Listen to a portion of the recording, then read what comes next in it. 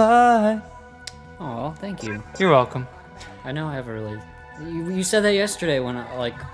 Because you were Skyping with, Tenny. She said it was okay? Yeah, okay, cool. it's cool. Yeah, we were Skyping with Tania, and... Yeah. And, I showed her my butt. Yeah. I just... You know Stone Cold Buttcheeks. You showed my girlfriend your butt. Yes. And it was pleasant. Oh, hold on. No, I don't want to do this fight. Sorry. Okay, for, We're playing WWF Smackdown. Yeah, WWF Smackdown, yeah! I'm David. I'm Tyler. This is expressed friendship. We're expressing friendship to each other. We're having a good time. Yes. We're like an hour into our recording session tonight. And, so we're at a good point. So my little brother and I have actually cleared the story for this game. We've unlocked the majority. We've unlocked the important people. So like Scotty Too Hottie. And I created Stone Cold ET.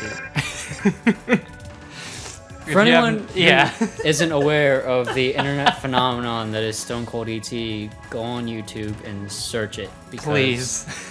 A fan of wrestling or not, you'll enjoy it. You don't even have to like ET to fucking enjoy it. All right. Just like comedy in general, because you'll be like, "What the fuck is going on?" Yeah. So we made the character, and well, Tyler did, and it's pretty fucking accurate. I was impressed. I'm gonna be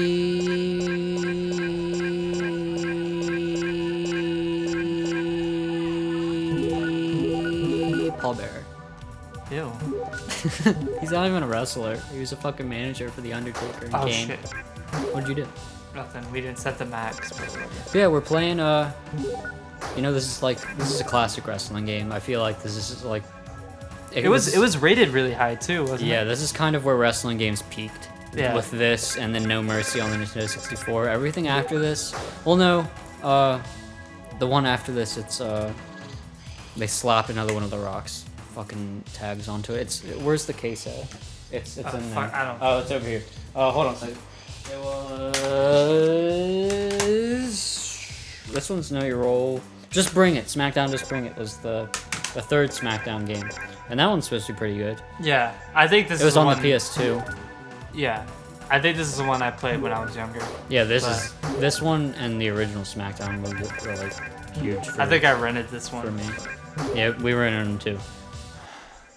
Yeah, renting used to be a thing. Renting, going, and like not even from Blockbuster. We had no, I would go to Blockbuster all the time. We had another place, and when I lived in Virginia, it was in Madison, and it was maybe it was just called the Video Store. Oh yeah, I love those really yeah, local just video stores, and they didn't even think of like a creative name. It's just like video shop. Yeah. I'm trying to... Like, it was an actual chain, though, and I'm just trying to fucking think of what their name was. Yeah. GameStop reuses the cases. I probably have one out in the living room. Yeah. Oh, well. I'll check it out later. But, even though this game is pretty good, I guess it hasn't heavily aged dated. well. Oh, shit! Here he comes. Oh, my God. You know Stone Cold ET! I don't know how he got it so close, but it's amazing.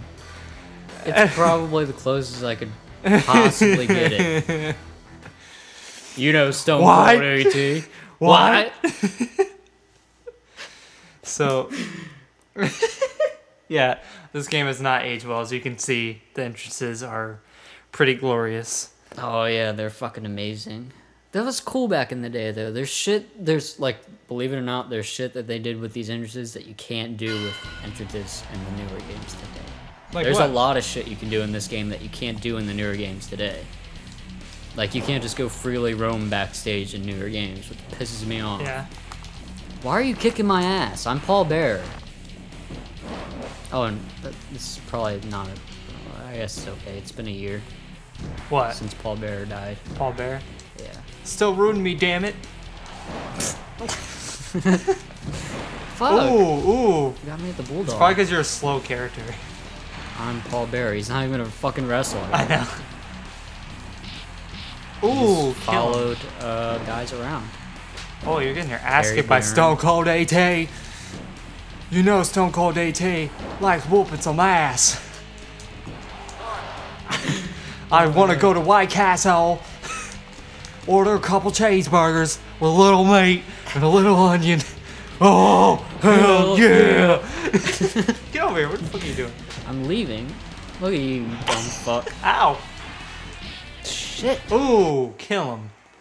Ooh, oh, fuck me. Why isn't this match for like the WWF Championship? It should have been. Yeah. This would have been legendary. What am I doing? Get up, you idiot. Ah, you kicked me in the nuts. Just a little stomp. I didn't kick you in the nuts. He kicked you in the inside of your leg. You obviously don't know where your nuts are, you dipshit. Hey. You must not have any. It's hard to see in this game. What the Actually, hell's I really going on? can't say that. You've probably used your nuts more than I have my own. And that's where the conversation ends there. I don't know. I've been told I'm a pretty ballsy guy.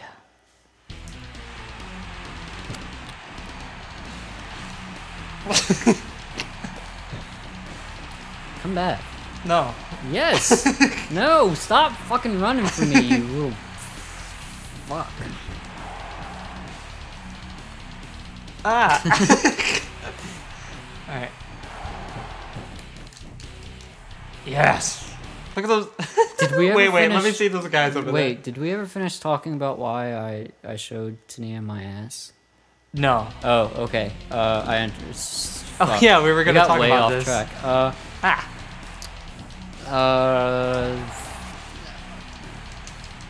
My butt's nickname is Stone Cold Buttcheeks. Yeah. So Tyler has a pretty nice butt, I must say. It's like the only compliment I ever get. It's like, and like in high school, that was it. Yeah. Sometimes, Oh, shit! sometimes people were like super like, you know, weird about it. Like if I wore like a pair of pants that, you know, that showed off my ass, they're like, "Oh, Tyler, you look so nice in that. You should Oh, wear it you know who more else often." has a really nice ass? Who? Donnie. Really? He literally has like a girl butt. Oh, that's so cool. And when he wears skinny jeans, it like looks like a girl's ass. I'm not even joking. Damn. It's really nice. Yeah, and then there were like other times when we were like, "Damn, son, you got ass." Yeah, you do have a pretty nice butt. Yeah. I've gotten like one compliment on my butt before, and that's it. I usually get a compliment on my hair, which I don't understand because like I used to get that too. literally don't even comb it. I just like get out of bed and that's my hair. Yeah, that's how I used to be. I mean, I'd wash it every day and everything. Yeah, Obviously, that's I don't mean that I don't wash it. But Well, yeah, like, I knew that. I'm like, oh, I guess that looks good, I guess. And then That's good enough. That's good enough for me. oh shit. I'm taking the Smackdown on you. Can I get a hell yeah? Oh, hell yeah! I'm kicking Paul Bearer's ass. I wonder. Oh yeah, Stone Cold probably did kick a little bit of Paul Bearer's ass back in the day Probs. when Undertaker was feuding with him. The whole ministry. Oh, I don't know. You were No, he was You a were king. actually like really into wrestling Yeah, I back was then. big into wrestling. when was a I little just kid. like knew it existed and I'd watched like some wrestling things. Oh yeah, I went to This is one of my favorite stories to tell. I went to Oh no. a wrestling house show for the WWF. Oh, really? 2003? No. It was like 2001 or 2002. I don't know. Anyways, it was around that time, and it was me, my older brother, Chris, my dad, and my uncle, and we all went to the show together. It was a huge show, so our seats kind of sucked. But I don't know. We got to see. It was enjoyable. I liked it. We got to see a lot of cool guys. Undertaker and Kane were there. The Hardys, the Dudley Boys. You know, like a lot of big names from back in the day. And it was on the way there. We stopped at McDonald's, and my brother was he was ridiculously picky. Like this is how he was. He never had a soda until he was like 14 or 15. Are you he serious? would never drink them. That's probably a good thing though. And now he'll only drink light sodas. And Well, that's good. I mean, Yeah, he just like drinks a lot of milk and fucking water. And he has a little bit of a beer belly on him from his late teenage years, I guess. He's worked it all. He's worked most of it off. But anyways, the point of the story was that we stopped at McDonald's and they fucking class at McDonald's. They gave him the wrong drink. They gave us an extra orange soda. And my dad was just, I don't know. I guess maybe he'd had a bad day or something because he was not taking any of my brother's shit. And he tried to give my brother an orange soda. It wasn't even his orange soda because I was the orange soda kid. I wanted the fucking orange soda. I hate orange soda. I fucking love orange soda. Fuck you. But anyways, my dad was trying to give my brother the orange soda. He's throwing a fucking fit. My dad How old goes, was he at this time? If he was throwing a fit, I mean 9 or 10 maybe. Yeah. All right. Anyways, and my dad goes, "Take the fucking drink before I break your goddamn neck." And Chris and I just fucking exploded with laughter, and my brother got even more pissed off.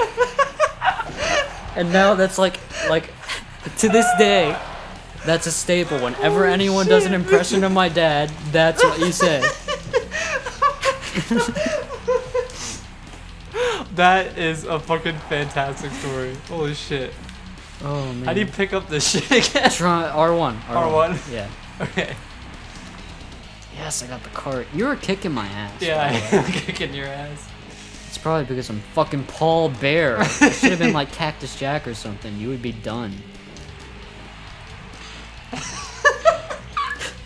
Beware of my car to death. But yeah, I was a big fan of wrestling back in the day. I sort of keep up with it now. I think we've talked about this before. I think you keep up with it because your family keeps up with it, right? No, my little brother. It's Yeah, like your the little brother. only thing I have to like relate to him with. And That's nice that you go out of your way to. yeah, like I'll watch a pay-per-view every now and again. I'm probably gonna watch WrestleMania at the end of the month because I have the whole I paid for my brother to get their new online subscription thing. Yeah. So I'll probably watch that later this month. See if it's probably gonna be awful, but it's whatever. Yeah. But I don't even fucking go on their website to keep up to date with it because it's so fucking awful. I read the wrestling wrap up on IGN that Matt Fowler writes. It's probably more entertaining than the fucking program it's about. Yeah. It's awful. If I could get like we have internet that's good enough here now. I can never get that when I was living in Virginia. Yeah. But I could probably subscribe to like one of the Japanese promotions or Ring of Honor or something, and I could get my wrestling feel just by watching that. Because I still really enjoy wrestling. Like, I don't know what it is. I guess it's just like nostalgia draws me to it a bit. Yeah. I mean, I used to like it, like keep in mind, I was really young, and I thought it was like real, which is what like captivated me in it. Mm-hmm. But like when I found out it was fake, I was like, this is kind of dumb. It's like it's all scripted. yeah, so sure, it's like, scripted, but the shit they do, people get fucked up pretty bad. Oh yeah, like I'm not saying it's like they're not in real danger because Yeah. they're doing some pretty intense moves Oh, most yeah. of the time. But like I mean like the whole thing where like the winner is already determined, so that kind of like bummed me out. Not always. Really? There's a few exceptions where like the guys will go out there and they might not know what to expect, or like they might have to rework a match like right in the middle or something. But one of the most infamous occurrences of something unscripted happening in wrestling was the Montreal Screwjob in I think it was 1997 it happened. But anyways, it was Bret Hart and Shawn Michaels at SummerSlam, and Bret Hart was on his way out of the WWE. He was going to WCW. And Vince McMahon comes out during the middle of the match when Shawn Michaels has Bret Hart's finishing maneuver on him, and he tells the ref to ring the bell, and that was it. It was the WWF Championship, and Bret Hart flipped the shit. He left the WWE. He never came back for about 10 years. Holy shit. No, it was longer than 10 years. I think he came back in 2010 or 2011, and they made like a big deal out of it, of him